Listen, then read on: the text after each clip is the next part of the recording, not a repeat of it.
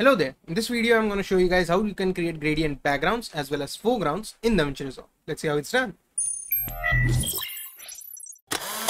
Alright, so we'll start with backgrounds. Now there's two ways to do it. First way is to simply go to the effects panel up here, then go to generators and then drag in the 4-color gradient.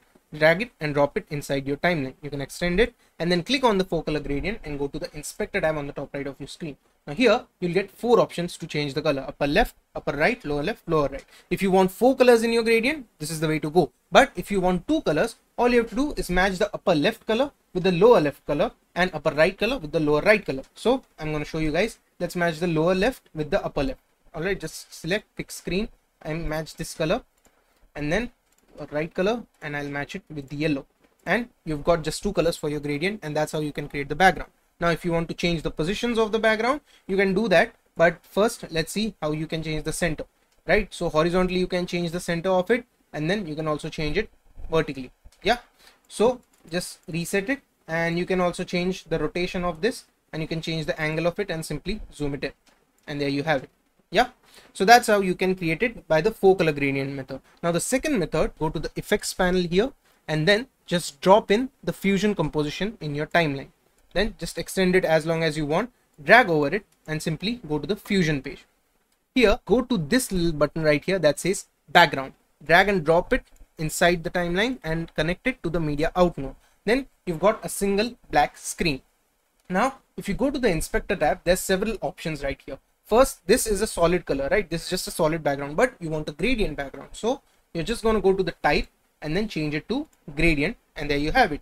2 simple colors and the gradient. So here, let's say I want this color to be yellow, and just click on this little arrow and go to the color, and then you can change it to anything that you want. I'm going to go with this one. Hit OK, and you've got 2 simple colors for your gradient. You can also change the angles. All you have to do is click on these little handles and drag them as you want. Yeah, so diagonally like this. You can also make it like this or top down, however you want it. Yeah, you can change the angles like that, and you can also change it from here. Yeah, so custom values are also okay. Then there's a few more types. Now in gradient, let's say you want to reflect, square, or a radial gradient, right? So the center color will be this one and the outer color will be this one. So there's several types of gradients that you can use. Now let's see how you can create foregrounds. Yeah, so these were the 2 types of backgrounds. One is the 4-color gradient and second one is the fusion node. Now let's see foregrounds. Let's say you want just a simple gradient from below to above, and you don't want anything above. Yeah, you want it to be transparent, so a black gradient from below so you can show some text. Yeah, so how to do it is simply follow this exact method. Drag and drop in a background node connected to the media out node, and then in type change it to horizontal or vertical. Yeah, so first we are going to go with vertical, and here in vertical you've got 2 options, top and bottom. All you have to do is simply take the alpha and drag it all the way to the left side, and you'll have a transparent upper side. Yeah, transparent top, and you'll just have a gradient coming in from below.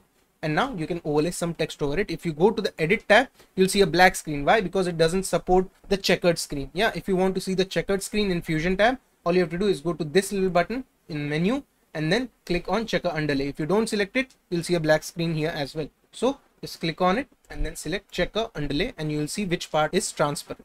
So now if we go to the edit tab, and if I, let's say, import some footage that I want like this, I'll drag and drop it inside, and now see there's a black gradient from below. Yeah, now let's say you don't want it as harsh as this, so just unlink it in the inspector tab and reduce its size like this, and then bring it below, and there you have it. Now you can put any text that you want. So that's how you can create a foreground. If we go back to the fusion page, there's a few more options. There's again the horizontal option, which will, use it horizontally. You can keep a left or right transparent, and you can keep anyone solid. So that's how you can use the horizontal one. And then there's again 4 corner, which is again same as the 4-color gradient.